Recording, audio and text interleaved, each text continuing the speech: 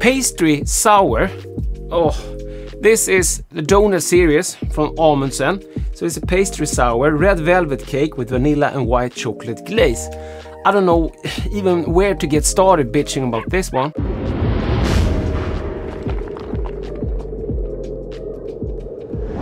I'm Dr. Hans, this is Dr. Hans Brewery, my channel about beer and homebrewing. And if that's your cup of tea, do not think of like becoming a subscriber. My channel sucks, so it's better that you subscribe to someone else instead. When they stick pastry into the name, I'm guessing it's sweet. A pastry sour will probably have some sort of adjunct. I can't really see it here in the ingredients list, but I was expecting to find like lactose. But this contains water, malted barley, malted wheat, oats, raspberry, blueberry, blackberry, cherry, hops, yeast, and aromas.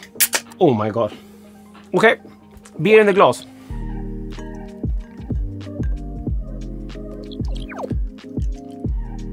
So it has a beautiful label, but it's another Willy Wonka beer.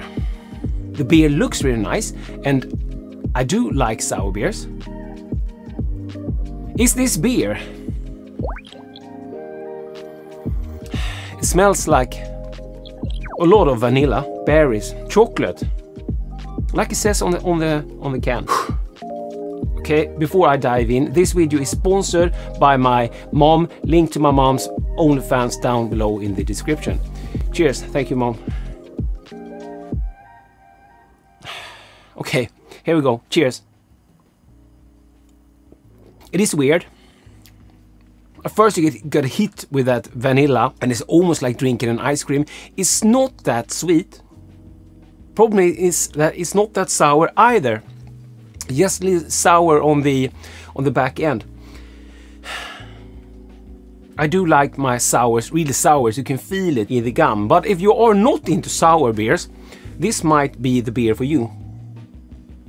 But if you are into sour beers and into beer, this might not be the beer for you. Have you had any pastry sours? Let me know down in the comments. This is an IPA glass Spiegelau. We'll put it on my Amazon storefront so you can go and check it out. Also linked down below. This beer comes in at 6% ABV, but I can't feel any alcohol at all. So it's very easy, refreshing drinking beer. I would say it's good with dessert or just on a hot summer's day.